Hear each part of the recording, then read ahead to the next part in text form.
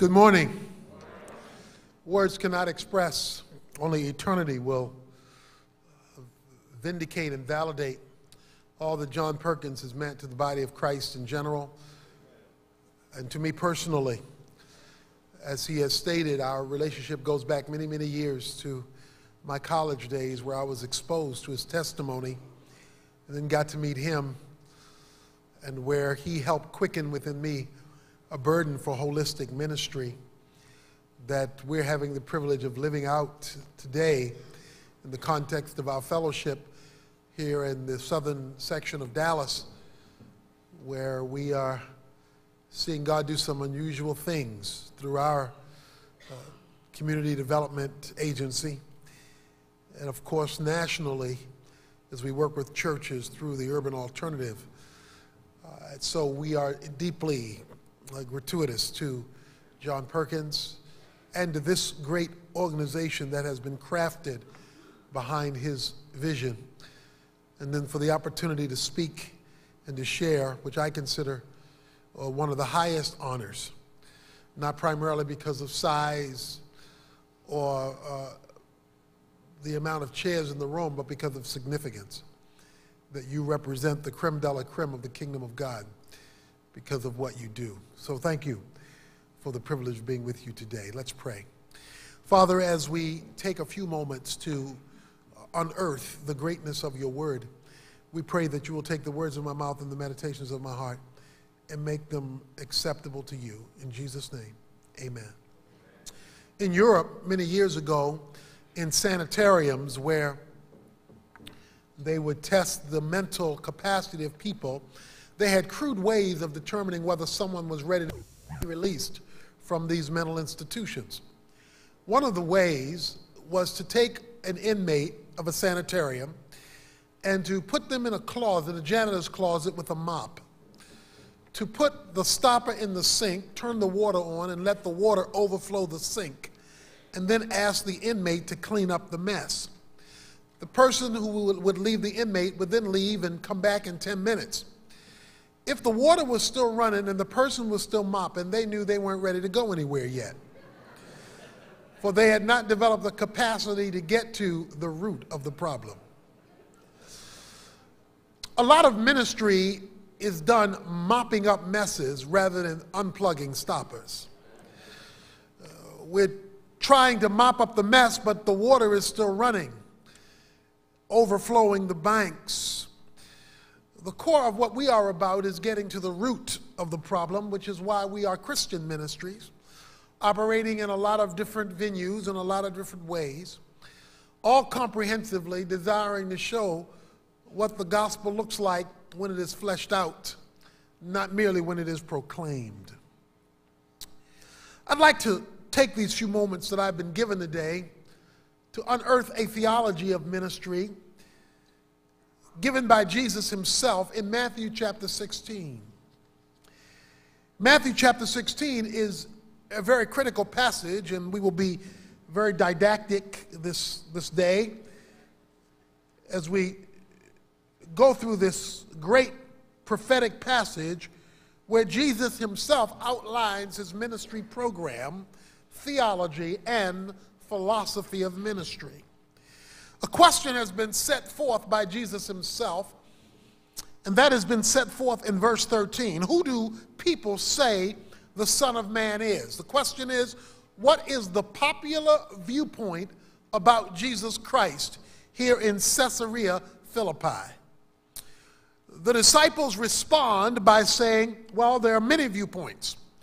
Some say that you are John the Baptist. They have heard your fiery calls to repentance and have concluded that you are the reincarnation of John. Others, however, have seen your miraculous activity, and given that the Old Testament prophesied Elijah would return, some have concluded that you are Elisha. There are still others, verse 14, they've heard your prophetic utterances, your prophecies about the future, and have aligned you with Jeremiah or one of the other Old Testament prophetic voices. But then Jesus changes the question. He says, but who do you say that I am? He first asked the question, who do Or what does the populace in general say? They do not have agreement in the marketplace about who I am. But who do you say that I am? Now, in the Greek text, you cannot see it in the English, but in the Greek text, the word you is plural. In Texas, we would say, who do y'all say the Son of Man is? In other words, this question was not asked to an individual disciple. It was asked to the group of disciples, which is probably one of the most prolific observations one can make about this passage. Please keep in mind, the question is not to Peter. The question, you, is plural. It is to the group of the disciples. However, Peter speaks up in verse 16. So Peter is not speaking merely personally.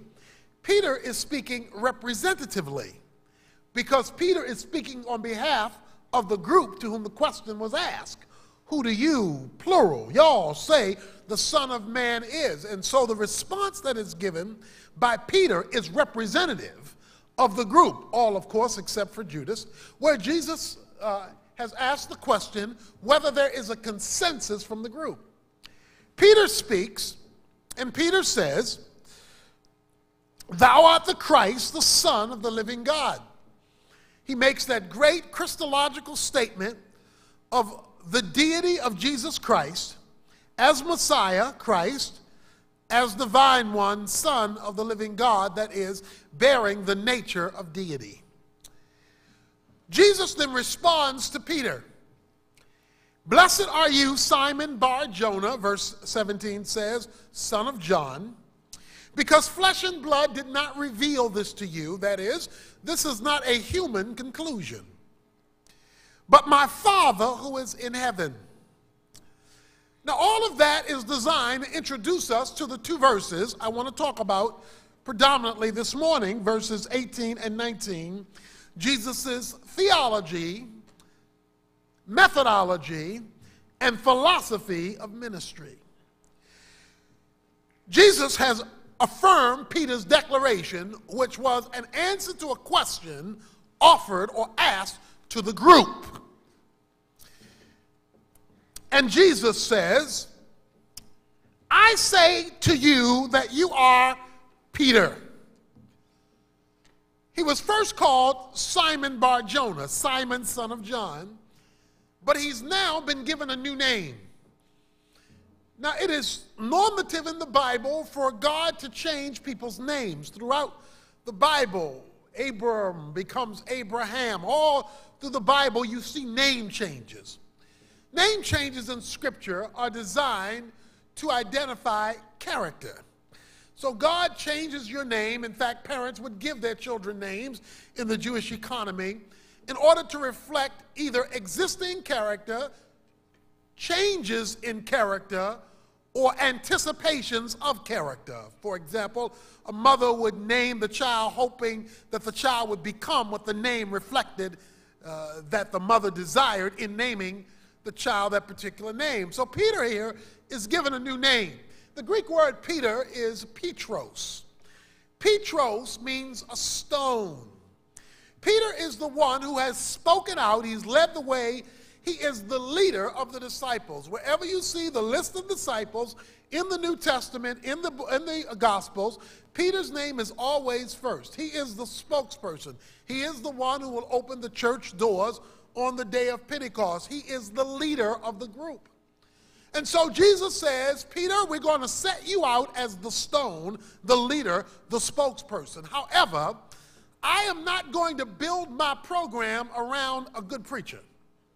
I am not going to build my program around a great leader. I'm not going to build my program against someone who is out front out of necessity, but he is not the sum total of what I am doing."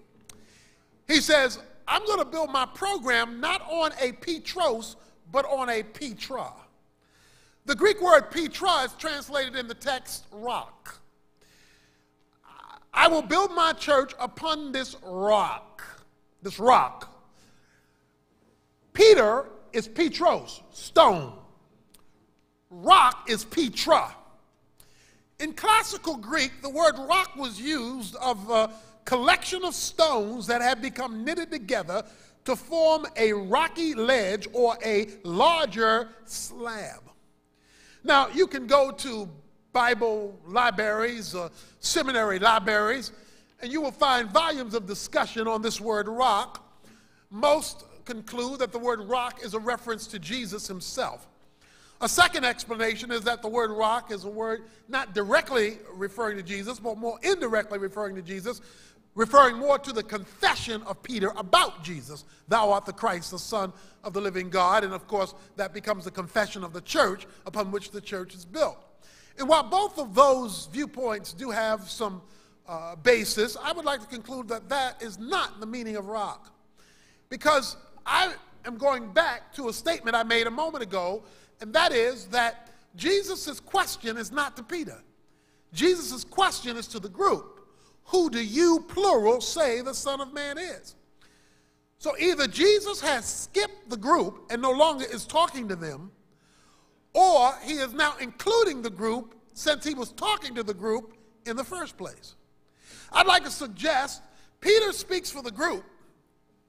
Jesus responds to Peter as leader and spokesperson for the group, but that Jesus has not forgotten his original question, which was in fact to the group. Peter, you're the leader, you're the stone, you're going to lead the way. However, in order to do what I plan to do in history, one great leader can't pull this off. What I need is Petra, a collection of stones that have been knitted together to form something bigger than any Petros could ever do on their own. Now, the question is, how can I exegetically validate that that is the definition of rock? Well, there is a system of theology or a approach to theology that is called biblical theology. Biblical theology is somewhat distinct from systematic theology. Systematic theology uses all sources to gather data about any one subject and organizes it according to that topic so that you can then have a system for looking at any particular biblical subject from all the sources that data can be gotten from in order to come up with that organized system of theological conclusions. But there always is preceding systematic theology, biblical theology. Biblical theology goes to a specific author or a specific context to draw out what that particular context or author is saying about that particular subject. So biblical theology is concerned about what a particular book says, or what a particular person says, or what a particular passage says, as opposed to what all the Bible says on a given subject. Well, the best exegete, since the Bible is the best interpreter of itself, the best exegete of what was meant by Jesus' word rock would be Peter himself, since Peter is the one who's, one, been sectioned off as a stone out of that rock, and two, uses the same language in his own writing. When you read 1 Peter 2, Peter says this: you are all spiritual stones that have come together to form one spiritual house. He brings together the collection of stones and says, but you are now not individual entities. You have been called together, your theme for this conference. You have been coming together, and I want you to form in your togetherness something bigger than any one of you could form on your own. That is the greatest validation of this great conference, because while all of us are leaders in our own right and have the uniquenesses of our own ministry, what you have decided is the CCDA represents something bigger than any ministry independently that does not negate your independence, your uniqueness, or your own individual calling, but it reminds you you are hooked in to something bigger. So I would like to suggest that the rock here refers to the coming together of the leadership of Jesus Christ in the New Testament, more broadly, the leadership of the church, to create something bigger than could be ever created by a talented stone. John Perkins is our stone, but this gathering represents God's rock. in the area of Christian community development. And he says it's upon the rock, not the stone, that I will build what I'm doing in history and in society. I will build my church. The Greek word for church is ekklesia. Ekklesia means called out ones, those called out from this world order, from this kingdom of darkness into the kingdom of God. And it is called the church. And the gates of hell shall not overpower it. I am going to build my church, and the gates of hell shall not overpower it. I'm going to build my church, and the gates of hell shall not overpower it. Please make some very important observations here. First of all, Jesus is on the offensive, not the defensive. I am building my church. Hell is trying to stop me. I'm not trying to stop hell. There is a philosophy out here that I might call backwards Christian soldiers, where we are spending an inordinate amount of time stopping hell, when hell really ought to be spending an inordinate amount of time stopping heaven. Because rather than playing the defensive position, Jesus says, I have the ball and I'm doing the building. Hell is trying to stop me, okay? It says that hell can't stop me. One of the ways you know whether your ministry is on track with God is who's stopping who. If hell is stopping you, then you can't be building what Jesus is building, because Jesus says hell can't stop me. I'm building my church and hell can't stop me. So the way you know it's mine is hell's losing. So if hell is winning, you can't be building what he's building, even though you may be using his name in building it. He says, I will build my church and the gates of hell shall not prevail against it. Now, prevail has to do with ultimate victory. It does not mean that there won't be conflicts. It does not mean that there will not be attacks. It simply means there will not be prevailing. That is, there won't be ultimate overcoming. Now, this implies that hell will try to do that. Hell is going to seek to prevail. It just won't be able to prevail. Now, this leads us to a very important theological discussion that I would like to bring to your attention now. And it's going to take me about 10 minutes to do this, to kind of condense about 20 hours of lecture into about 10 minutes right now. I will build my church, and the gates of hell shall not prevail against it. There is a false theology, even among evangelical Christians today, that has thwarted, I believe, our effectiveness, that is being brought out here by Jesus' theological statement that really also reflects his philosophy of ministry. I will build my church, and the gates of hell will not be able to prevail against it. The faulty theological statement is that there is a battle in the universe today going on between God and the devil to see who will prevail. Now let me explain something. To say there is a battle between God and the devil is like saying there was a fight outside today between Tony Evans and Mike Tyson. Now, there may have been a fight, but you can bank your bottom dollar it didn't last long.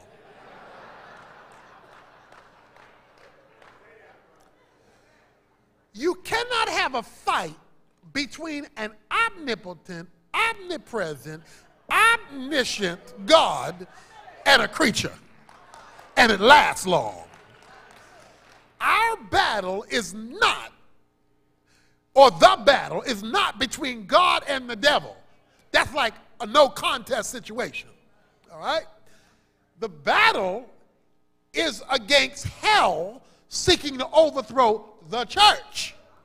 The church is made up of people. Our battle is not against flesh and blood, but against principalities and powers located in heavenly places, Ephesians 6, of course. Now, there's a theology that undergirds this whole thing, because we get in this thing where there's a battle between God and Satan, and that is to misunderstand the conflict. Jesus is building the church, and the battle is between the church and hell, not between God and the devil. Let's understand this battle a little bit theologically. God's first created beings were angels. God created angels hierarchically. That is, he created angels in accordance with a chain of command. At the top of the chain was the chief angel, archangel, and his name was Lucifer, known as the Shining One. To understand Lucifer's relationship to the other angels would be like going to a car lot, seeing cars on the lot, but then going on the showroom floor and seeing the one situated there. All the angels were beautifully created beings, but God created a showroom model. His name was Lucifer. He was the shining one. He is described in graphic detail in Ezekiel 28 as being this diamond-studded, ruby-studded being who had organs for his throat, the Bible says. He was the music leader. He led in worship, which is why he has a problem today with praise and worship. It reminds him of his old job. He used to lead the angels in the worship of God. But we are told in Ezekiel 28 that pride swelled up in his heart. He looked into the mirror and said, "Mirror, mirror on the wall, who is the fairest of us all?" Obviously not giving the mirror a chance to answer, he said he was. That led to a coup. The first coup in history, or outside of history, because this is happening before time has begun, where Lucifer seeks to equate himself with God. Isaiah 14 says that 5 times he said, I will, I will, I will, I will, I will, I will. Negative volition. The bottom line is, I will be like the Most High. Now, what was it about God that Lucifer wanted so bad? One thing. God was the only person in the universe who didn't have to answer to anybody else. He wanted independence. That's why the definition of sin is independence from God. He did not want to have to answer to God. He wanted to be the one that all the other created beings had to answer to. So he led a coup. This coup was so successful that 1/3 of all the angels created, out of the millions and millions and perhaps billions of angels that were created, went with Lucifer in his coup. Now, when you run a game on an omniscient being, omniscience being the doctrine that God not only knows all that is, he knows all that could be. So he knows what if as well as what is. It's hard to trick, hide, or fool such a being. Therefore, his coup was uncovered. When his coup was uncovered, a trial was held. A literal trial, as we would know trials today, which is why the Bible speaks in such legal language, why God often speaks in terms of courts and legalities, where he was brought to trial. We are told what happened at the trial. He was found guilty of treason and he was sentenced. The sentence is given to us in Matthew chapter 12, verse 41, where it says that the devil and his angels was prepared for them eternal fire. So they were found guilty, and this was the sentence. Jesus makes an important statement regarding the trial when he says in Luke chapter 10, verse 18, these words.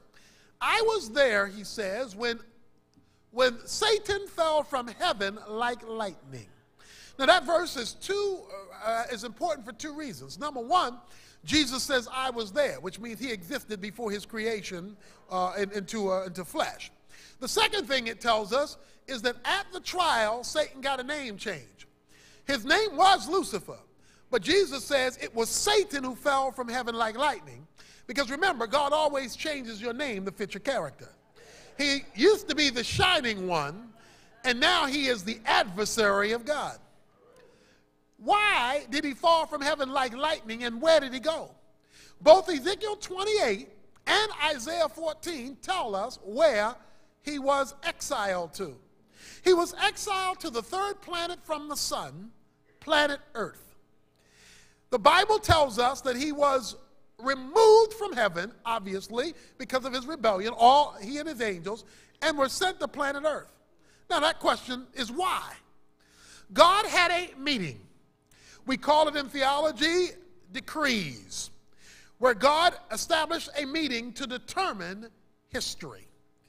God decided that rather than carry out the sentence of eternal fire right away, that God would use the rebellion of Satan to accomplish his greater glory. God does everything for his greater glory. Whenever God can come up with something that will give him more glory, he'll use it, including the devil. He saw that the rebellion of the devil gave him the opportunity to show his greater power, and even more importantly, according to Ephesians 1, his greater grace. And so rather than carry out the sentence, Lucifer and his angels were exiled to planet Earth. That's why you can now open your Bible. When you open your Bible to a place without form or void, where darkness is upon the face of the deep, where the water and the land are all coagulated, which is a swamp. In other words, when you open your Bible to a cosmic mess as far as Earth is concerned. That is because the events I just described took place prior to Satan's location on the earth. When you open up your Bible to Satan being located on the earth, which is why the serpent is already ready to go when Adam and Eve are placed on the earth, because Satan already exists on the earth. And the reason he already exists on the earth is he's been exiled to the earth. And the reason he's been exiled to the earth is because it's cosmic rebellion. What God decided in his council meeting with the other two members of the council, the Spirit and the Son, was that what they would do was use this as an opportunity to really demonstrate his greater glory. And so what God did was he decided to create an inferior creature. Or in the words of Psalm 8 and in Hebrews 2, we will create man a little lower than the angels. That is, constitutionally inferior, without the ability to fly around at will, without the supernatural intelligence. And we will do this in order to do one simple thing: to demonstrate what God can do with less, when less is dependent upon him, than he can do with more when more is in rebellion against him. And so God made angels inferior, man inferior to angels, and then he created man and said, now here's how we're going to work this. The only way you're going to be able to defeat an angel is by my word. So what I'm going to do is I'm going to give you my word, and then I'm going to let the angels mess with you. I am not going to interfere with them messing with you, but remember, the only way you can defeat an angel is with my word.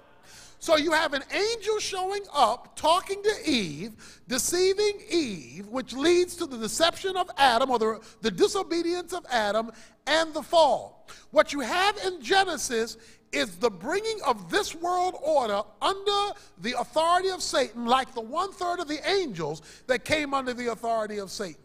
So that what now you have is a battle in history called time, where there is this conflict between the kingdom of God and the kingdom of darkness, not between God and the devil, but between God's creation, man, and his previous creation, angels.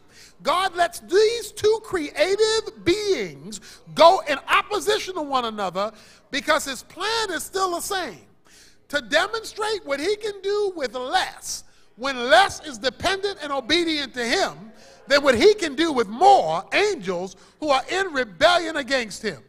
So all of biblical history now is the outworking of this plan, where God would find and use a man and a ministry who was less powerful than the angels who rebelled, but who was in obedience to him.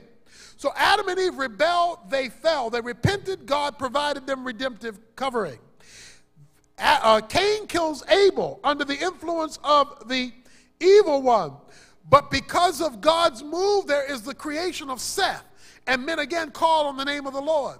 The Nephilim contaminate the human race. God finds a man named Noah, tells him to build a boat on dry land, preach a 3-word sermon, it's going to rain, and God starts it all over again.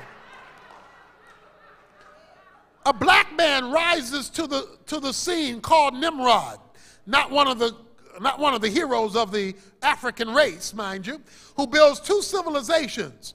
He builds Babylon and he builds Assyria, and he leads them to the Tower of Babel, where God confuses the language, goes to Ur, finds a man named Abraham, and creates his own nation that will obey.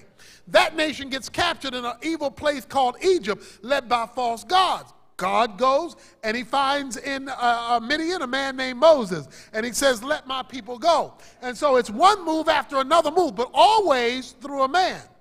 You have between the Old Testament and the New Testament 400 silent years, 400 years where there is no new word from God.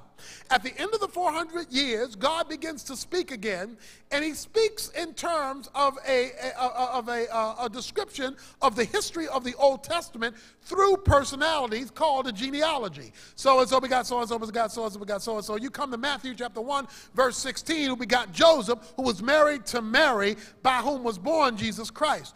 Up until this time, God would find a man and use a man. But in the New Testament, God decided he would approach this differently. He himself would become a man and pick up the battle himself, because it had to be won by a man.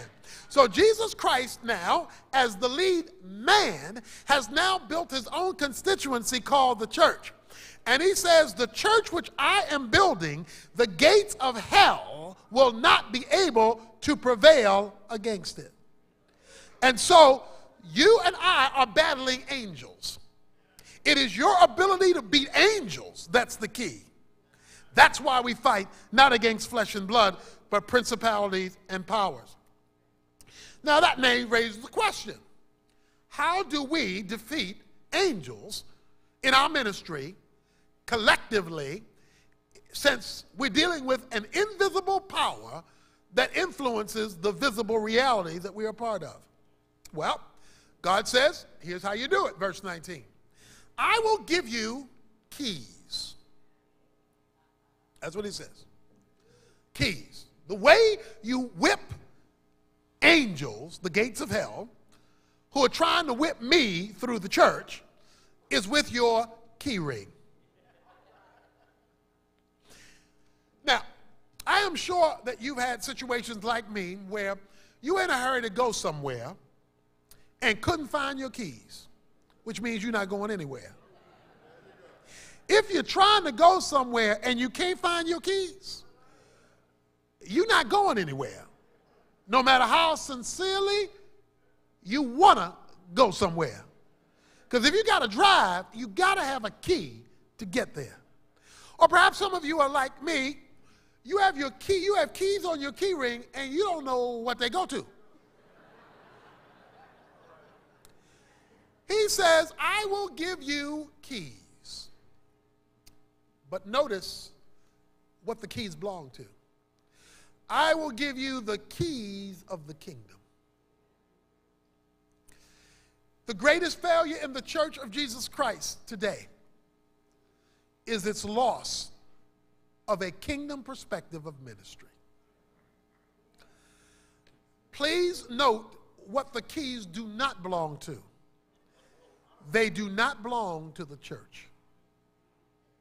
I will build my church, and the gates of hell shall not prevail against it. And I'm going to give the church the keys that belong to the kingdom. Which means if you don't understand the kingdom, you can't use the keys. Your keys won't work in my car because they have not been fitted for my car. Your keys will work in your car, my keys will work in my car, but they will not work in our cars conversely, because they only fit doors or locks where they have been made for. The keys belong to the kingdom. The definition of kingdom, from the Greek word basileia, which means rule or authority, is the comprehensive rule of God over all of his creation. Or to put it another way, the kingdom is bigger than the church. The kingdom is bigger than the church. Now, the church is critical because that's what Jesus is building. The church is critical because that's the only entity to whom the keys have been given. But the keys don't unlock church doors. They unlock kingdom doors. Why is it that we have all these churches on all these corners with all these preachers, all these deacons, all these programs, all these auxiliaries, all these facilities, all this money, all these choirs, and still have all this mess? There's a dead monkey on the line somewhere. The dead monkey is that the church exists for the church and not for the kingdom. And once the church exists for the church and misses the bigger program of God, which is his kingdom, it becomes an ingrown institution which does not facilitate the program of God. And so they wind up with buildings and people and sermons, but with a negligible impact in the culture. The CCDA is critical for two important reasons. One, because it ought to be an extension of the church connected to the church. All right? In other words, you are an expression of the church in the area of meeting or impacting the broader society, because the broader society is included in the church. The broader society is included in the kingdom. The broader society is not included in the church.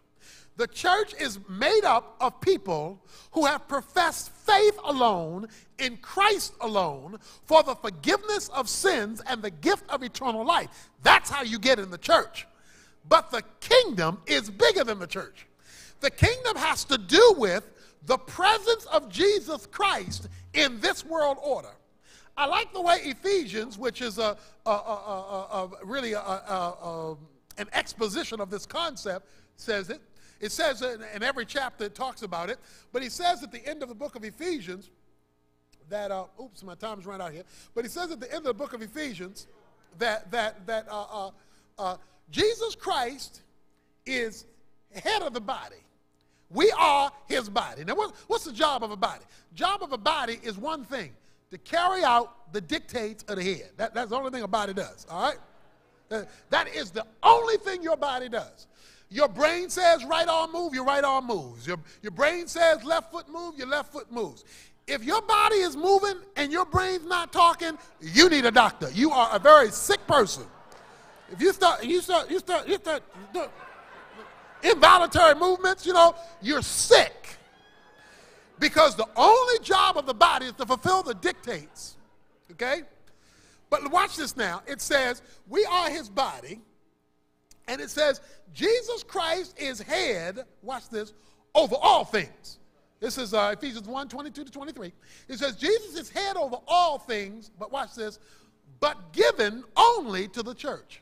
Now, that's key. He's over everything. That's kingdom. But he's only been given the one thing, the church. What's the church's job then? To be his body. What's the job of a body? To fulfill the dictates of the head. We are the fullness of him, verse 23 says, who fills all in all. Jesus Christ is head over the church, but Jesus Christ has chosen to limit the location of his deity to the location of his humanity. In other words, when Jesus was on earth, he was God, but he limited the operation of his deity to the location of his humanity. In other words, he functioned one place at a time. Even though he is sovereign God, he functioned to the location of his humanity. And he's still doing that today. The only difference is his body is everywhere. So his humanity now exists through every believer in Jesus Christ who makes up the church. And we are the fullness of him who fills all in all. In other words, we are the continuation of the incarnation. We are the ones who deliver Jesus outside of the church where that delivery needs to be located. How will General Motors know that Jesus Christ is Lord? Through the believers who work at General Motors. How will governments know that Jesus is Lord? Through those who've been called to be politicians in the world of government. How will actors and how will the world of entertainment know Jesus is Lord? Through those who've been called to represent the kingdom of God in the realm of entertainment. How will the poor know that Jesus is Lord? Through those of us who have been called to take the gospel there. It is through we, humanity, filling him that the kingdom works. Now, what then are the keys? The keys are very simple. The keys are biblical responses, divinely orchestrated responses, keys, because the keys are called in the book of Revelation, the Word of God. It is the divine response not to the church, but to the broader society over which the kingdom rules. That means we are not to be this ingrown people only concerned about our little congregation. We are supposed to prepare that congregation to invade enemy territory with the rules of the king. The church is supposed to be like America has all over the world. We have embassies. American embassies. American embassies are sovereign territories. Every embassy is a sovereign territory. It doesn't belong to the country it's in. It belongs to the country it represents.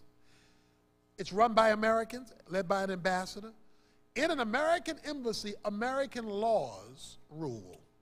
So if you're in trouble, you get in trouble, you go to an American embassy, and because American laws rule there, okay? But embassies are located in foreign lands. All an American embassy is a little bit of America a long way from home. Guess what the church is supposed to be? A little bit of heaven a long way from home. It is supposed to be in history where the rules of eternity are operative, so that this foreign land can see what heaven looks like when heaven situates itself in its midst. We are aliens in a foreign land operating from rules from another kingdom, sovereign territory, influencing the culture. In any embassy around the world, you will always, particularly non-Western embassies, find people applying all day long for visas to the United States. They do that because of the presence of America on foreign soil. The impact of the kingdom of God through the church of Jesus Christ ought to be so powerful that lines wrap around applying for visas for heaven because of the presence of God's people having a presence in the broader society. My time is up, but in movies, they have previews of coming attractions. Or television, they show you clips of the show coming up next week. These are always the hot clips. Fight scene, love scene, or chase scene, always. Because they want you to tune in.